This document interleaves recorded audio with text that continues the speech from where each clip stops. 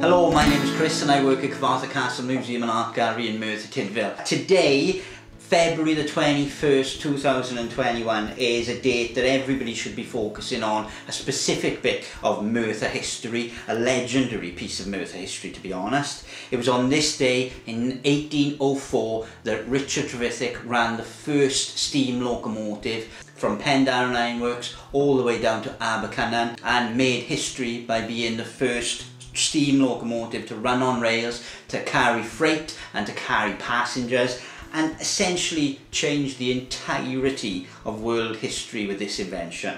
But what this video is about today is it's going to look at the history of that fateful journey back in February 21st, 1804, but it's going to look at some of the myths that have grown up around it. So the first myth we're going to be looking at is whether or not Penydarren was actually the place that the first steam locomotive ran on rails. We are certainly not the only place to claim ownership over the first railway journey on rails in the world.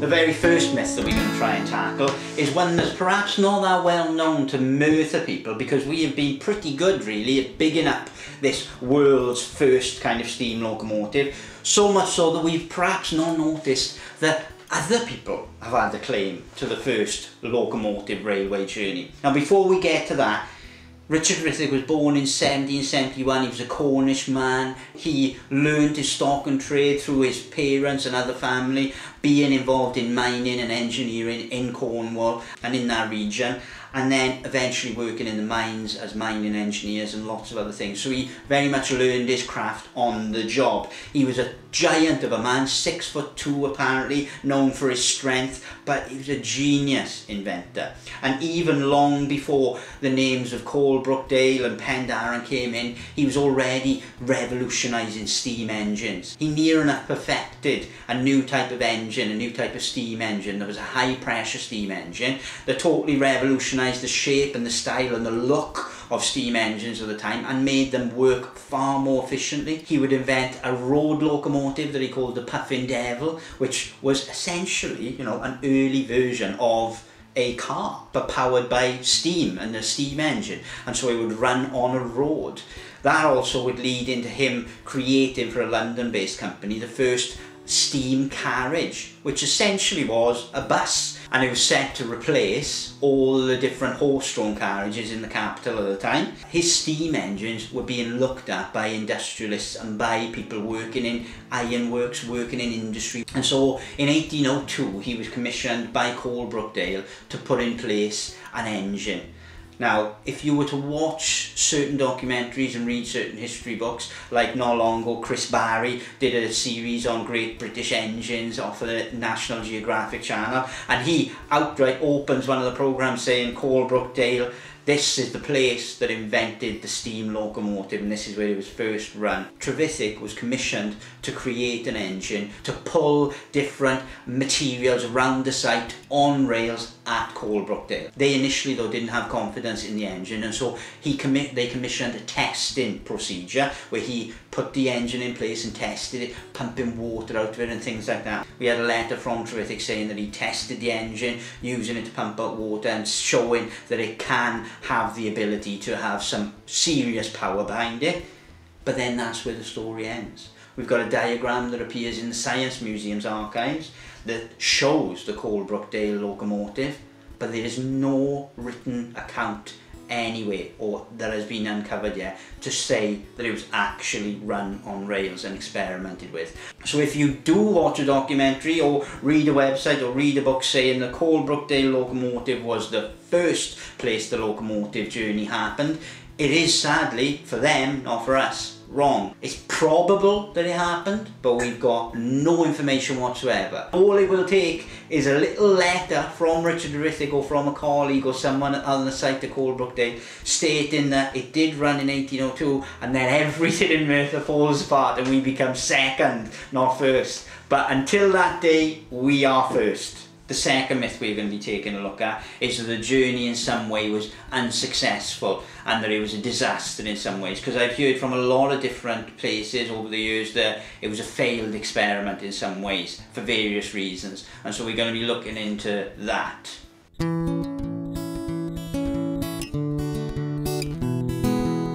Another series of myths that has happened lots around the journey is that it was a failure to some extent. And this is a bit of a weird one, because a lot of people say that it made its journey down Abercynon but then didn't make it back, and so therefore was a failure in some way. And it's not really strictly true at all, really, because the whole idea of the trip from Penydarren down to Abercynon was an experiment. And so it all went down to essentially Richard Trevithick being brought to Penydarren Ironworks by Samuel Humphrey to install some of his high pressure steam engines to power different parts of the works, power different parts of the rolling mills, power hammers, all these types of things.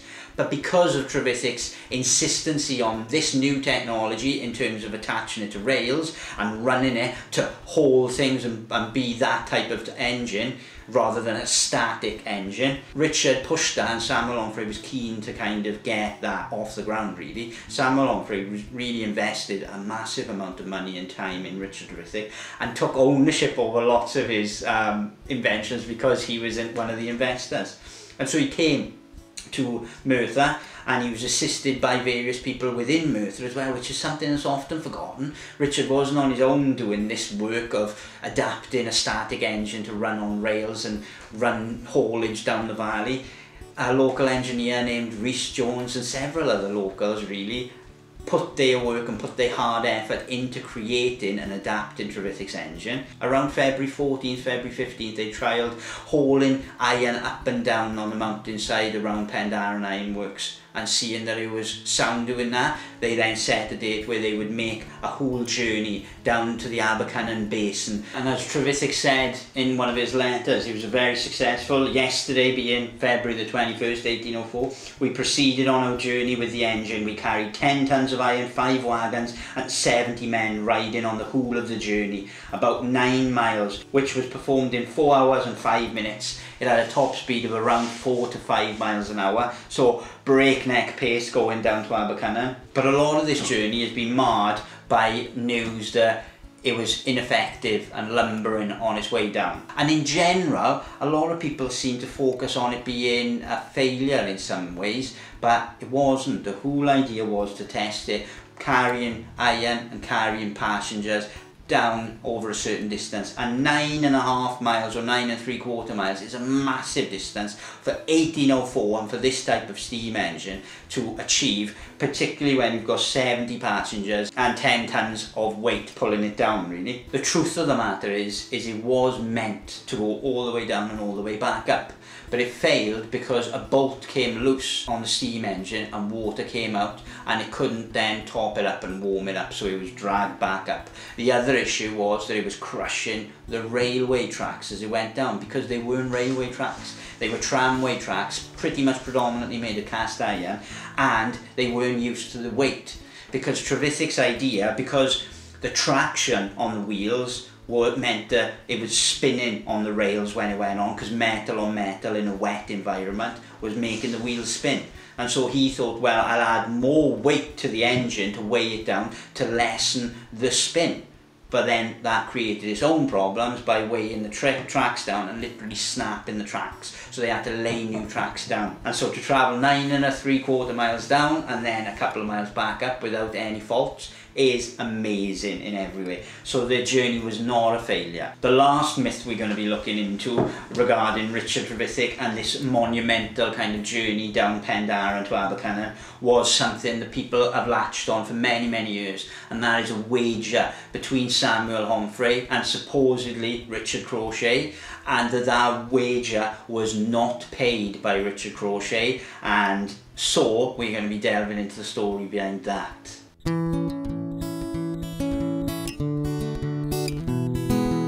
The wager myth in the Penydarren Locomotive history is so difficult to sift through and get through. It's ridiculous, to be honest, because as most of the letters from Richard Trevithick and from Samuel Humphrey state, there was a wager, and that's why February the 21st was set, because that was the day that they were going to try and accomplish this wager. Now what had happened is, history books and history in general tells us that Samuel Homfrey had a wager with Richard Crochet that the engine would be able to make that journey down and back and carry a certain amount of haulage and generally perform better than horses. And so they bet 500 guineas, but then the myth is that Richard Crochet didn't pay that wage because the journey was incomplete. But the problem is that even identifying that Richard Crochet was the man who made the wager in the first place is hard enough. Because in all the letters it's named as a gentleman bet Samuel Homfrey, and there's no first-hand primary account of, that I can find at least. I'm definitely open to being educated on this if someone else has got it, but there's no letter from the time stating that Richard Crochet was the man to make the bet. Later on it suggests that the bet wasn't paid out because Mr. Hill, who is Richard Hill of the Plymouth Works, who used to work in Cyfarthfa and was the father of Anthony Hill, who many may remember from running the Plymouth and Penydarren Works in Merthyr. Some historians said that Richard Hill was the man who they give their 500 guineas apiece to hold the bet and then to pay it out when the bet was made and done. Now initially the letter from Trevithick states that the gentleman that bet 500 guineas against it rode the whole of the journey with us and is satisfied that he lost the bet. So that was in February 22nd, 1804. But then if we go further, there's a letter from Samuel Homfrey dated the 10th of July 1804 that states, Mr. Hill does not yet allow the 500 guineas because he did not return again with the empty trams in the same time as horses usually do. There's two things from that letter. One is that Trevithick didn't make just one journey, he made two and possibly even three journeys. Most of those have been totally forgotten by the history books, but he certainly made more than one journey down to Abercynon and back.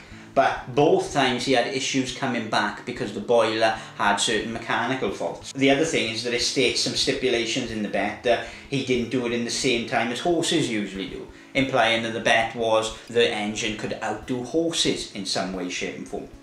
Then there's also another letter from Richard Trevithick. He said the tram engine carried 2 loads of 10 tons to the shipping place. Mr. Hill says he will not pay the bet because there were some tram plates in the tunnel removed as to get the rail into the middle of the arch. And they adapted a lot of the current rails, see, because they were breaking, and they changed certain things to actually fit the engine through certain tunnels and smaller narrow gaps. Now Hill says that the trackway is changed from the original bet, therefore making the bet null and void. So there was another objection there from Mr. Hill. In all of these letters going back and forth though, Mr. Crochet, Richard Crochet, is not mentioned in any of them. And I've been looking, seriously looking hard to try and find where on earth Mr. Crochet comes into this picture, and I just haven't been able to find it whatsoever. The only name associated with the bets, the only 2 ironmasters anyway associated with the bets, is Mr. Richard Hill and Mr. Samuel Homfrey. Richard Hill may have been holding the money for Crochet and Homfrey, but I don't see where that's written down. I don't understand how people have come to that conclusion. So either I'm missing a massive part of the puzzle, or Mr. Hill was the ironmaster who had the bet that he didn't pay out on, and not Richard Crochet. So this is a bit of a weird myth really, but certainly the bet wasn't paid out. But I really need to find out for definite if Crochet was involved at all, because that's the prominent story that we grow up with. That Crochet didn't pay out this bet because of certain things. Richard Trevithick went on from Penydarren as well to make locomotives in Newcastle and many other places. So the Penydarren Locomotive very much is that kind of key moment and key turning point in his career really. But sadly for Richard Trevithick, a lot of it was unfortunately kind of unsuccessful in many ways. As he wrote himself, I thought this experiment showed to the public quite enough to recommend it to general use, but though a thing that promised to be so much consequence has so far remained buried, which discourages me again from trying to practice it at my own expense. because he was investing a lot of his own time and money creating these exhibitions of the locomotive's strength and power. I mean, even in 1808 he opened a public accessible kind of railway route really, and it was just a large circle, and it was called Catch Me Who Can. In effect, that was the first passenger paid railway journeys in the history of the world. But again, it went away and nothing really came of it. And nothing really would come massively of the steam engines and Richard Trevithick's inventions until at least 20 or so years after the Penydarren Locomotive was in place. So thank you very much for watching. I hope you've enjoyed listening to a bit about the history that happened on the 21st of February back in 1804. Hopefully you enjoyed this video, and please share it and like it and spread it around as much as you can. Thank you very much for watching, and hoi fawr.